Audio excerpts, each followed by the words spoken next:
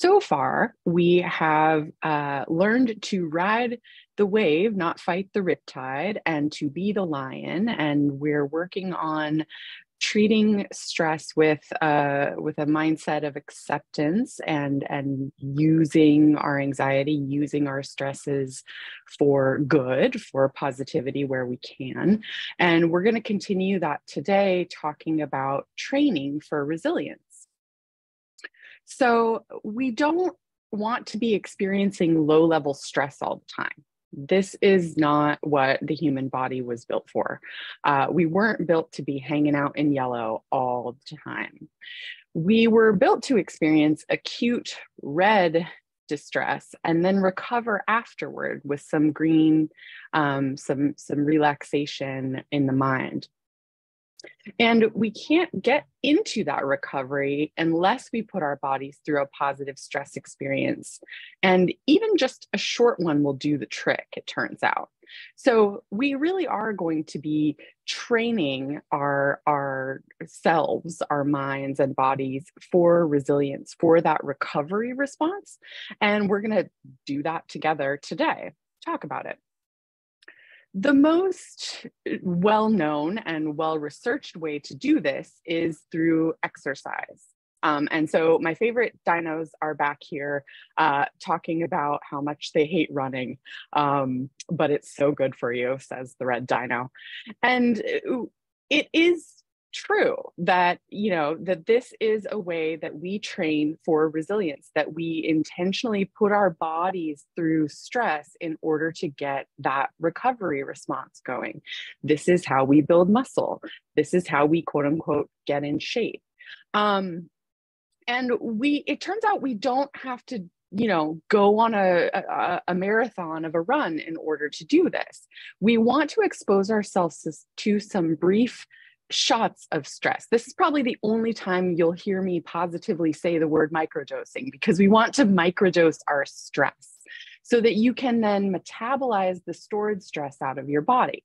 What we're training here, the muscle we're building, is that resilience muscle, is that recovery muscle.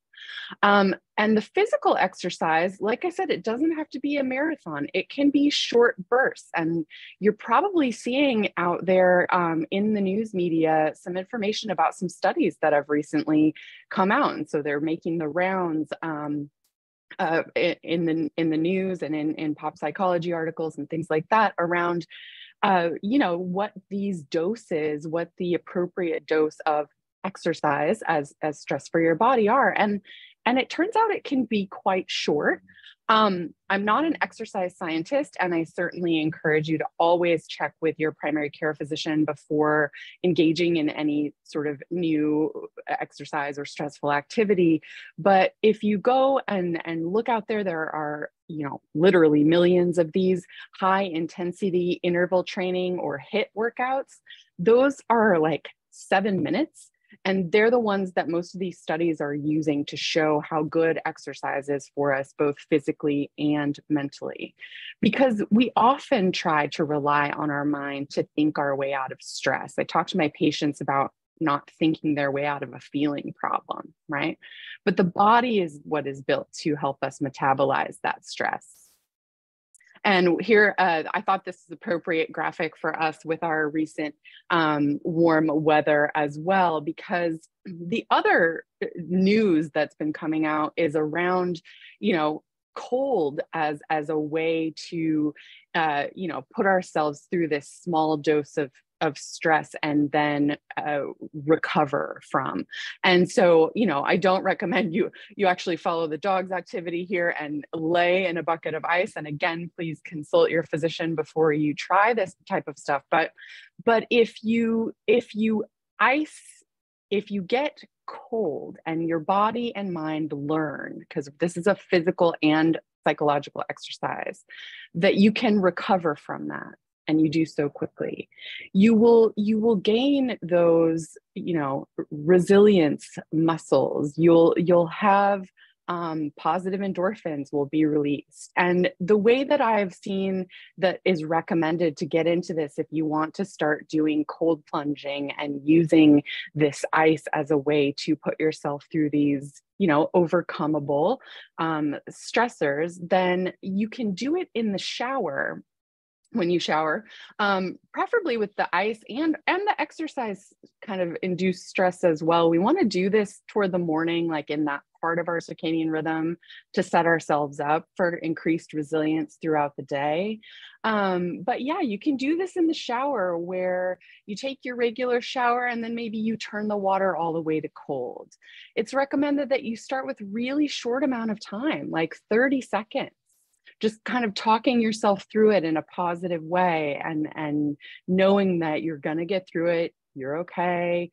And then noticing what happens as your body warms itself back up and recovers. Do you feel energized and refreshed?